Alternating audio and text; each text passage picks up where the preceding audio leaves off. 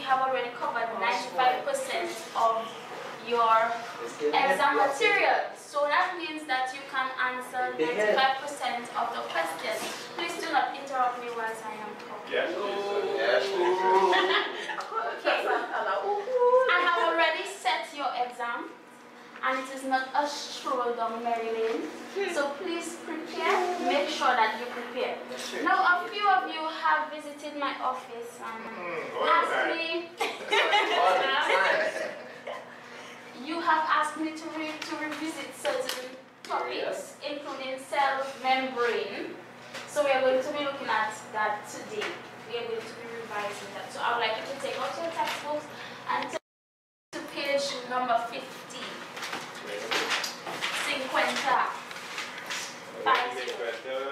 Okay, so we're going to be starting cell membrane. Can anybody tell me the structure of the cell membrane? What structure? How does it look?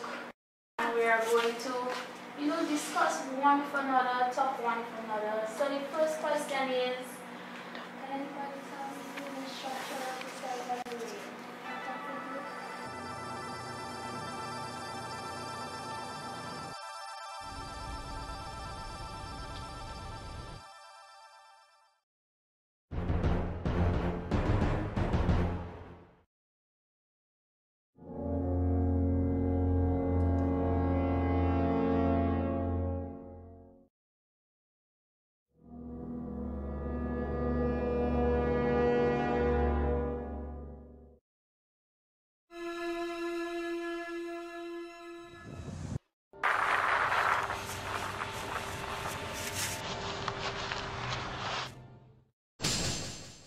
What's going on here? Your Majesty, you found a stray one. Last time I remembered, I was in a biochem class. Cell membranes was the topic. Calm down, stranger. You are in our kingdom, cell landing. Welcome. In fact, the great one you saw on the outside was named in tribute to membranes. It's called Membrania. Really? Really. Really? And we had it recently then. This sounds interesting. I would like to know more. So what is your name, stranger? My name? My name is Kayla. I am Queen Lucilla, and that's my husband, King Neville. And don't forget me. I am Princess Nuvilia. You're in luck, dear. In fact, I was giving our daughter a history lesson. You care to join us? Don't mind if I do. You must change your parents because the lysosomal soldiers will see you as foreign and may destroy you. Get us something to play. Are you sure, Your Majesty? I'm sure. This great majestical structure is called membrane. Really? Yes, it comprises of many things. But first, let me tell you about phospholipids. They are amphipathic molecules. Amphipathic? What does that mean? I know. Doesn't that mean that the phospholipids have hydrophobic and hydrophilic region? Oh. Yes, the polar phospholipid heads are hydrophilic, while the fatty acid tails are hydrophobic and they are organized into a bilayer. Yes, but it does not make the structure rigid. It is actually dynamic and constantly moving. Look over there.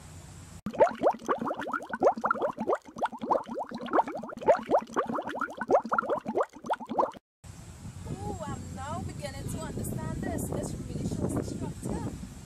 There are also other structures in the wall, like cholesterol, peripheral proteins, integral proteins, glycolipids, and glycoproteins. All of these structures combine to give our wall fluid mosaic model. It also has curcumin inserted into the membrane, which makes it more orderly. Are these citizens of your kingdom? How are they allowed to enter here freely? They are entering freely through the process of simple diffusion. They are small but important to our kingdom. They are gases, water molecules, lipids, lipid-soluble molecules, and small non-charged molecules. Ooh.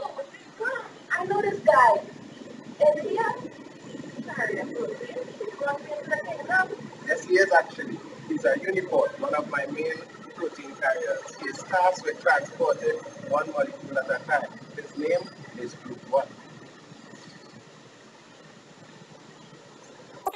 There are two others known as symport and antiport, and their job is facilitated diffusion of larger molecules such as ions, amino acids, small water-soluble molecules, and water in either the same or opposite direction at the same time.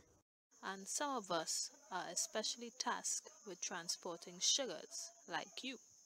But mommy, do not forget that the carrier proteins can only transport things inside the wall if its concentration is lower inside than outside. I think that means it functions according to concentration. This is very important for our kingdom. Evening, sir. I came to drop off 2 potassium ions.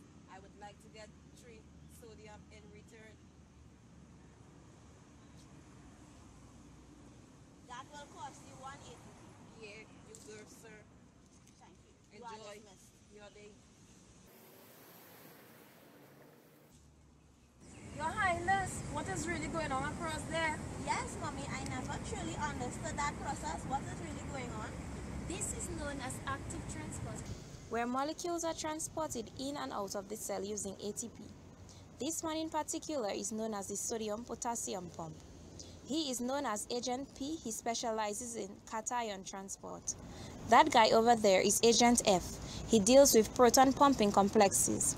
The one next to him is Agent A, and he transports an ion, while Agent V, who is not here at the wall, deals with vacuole and lysosomes. Whoa, everything here is so organized. But wait, that thing over there looks like a light bulb.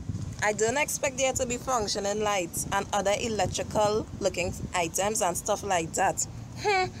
Where I'm from, we use electricity for that. How do you all do it? Well, we have electricity too, but ours is as a result of something called membrane potential, which is the potential difference between the inside of the wall and the surrounding environment outside. You see, Kayla, there needs to be a certain amount of sodium and potassium ions on either side of the wall to ensure that there is electricity pouring our kingdom.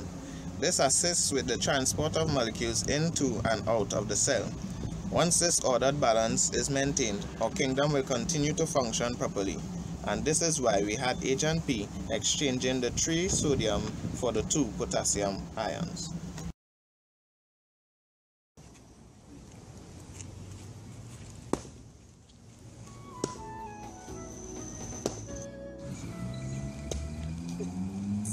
Good 5. Check the kingdom biggest retard. Mr. cannot even do his job right. I cannot even do my job right of bringing in glucose and galactose because this retard cannot transport the glucose and galactose the way he's supposed to. Thank God I was only transport to because I want to be on Sheba side that way. Why can't you just carry the glucose via secondary active transport like the other SGLT1s? All you have to do is just use the energy gradient created by the sodium-potassium pump and transport the glucose with the sodium. But all you're doing is just retard work.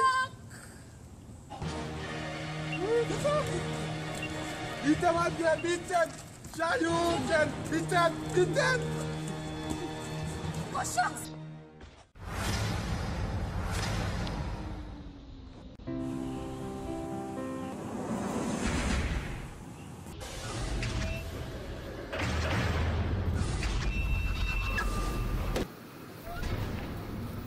Queen, Your Majesty, yes, what is it? we have a problem outside. What is with it? SGLT1, Glut 5, and Glut 2. That co-transporter, you already causes us trouble with glucose galactose malabsorption. Alright, Revelia, take care of your mother. Let's go. Transport her out of the kingdom. I will go and see what is happening.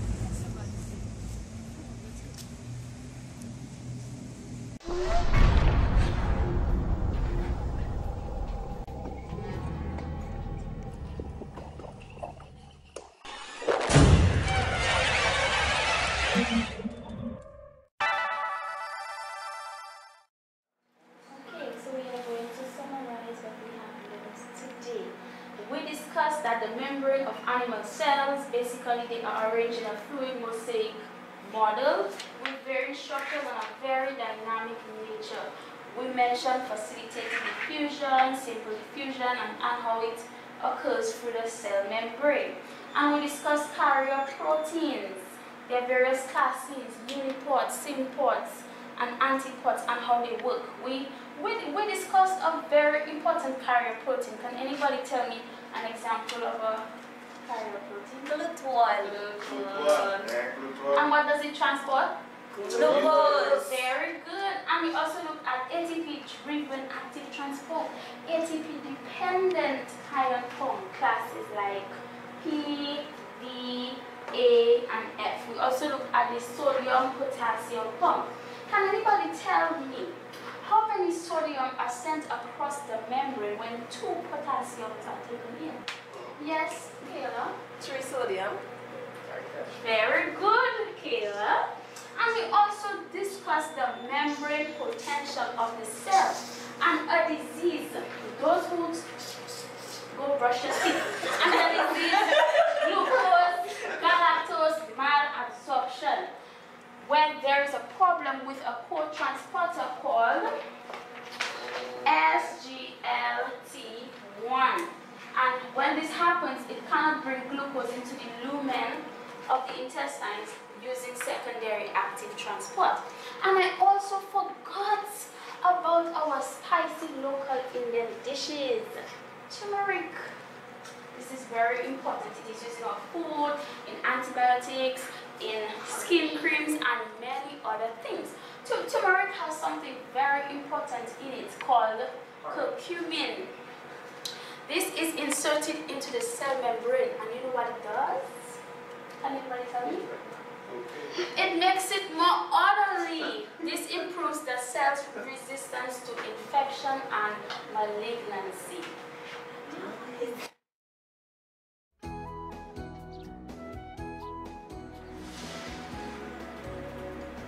I really understand everything now. For once.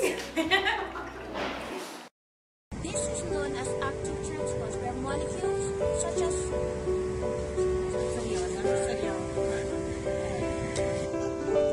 Go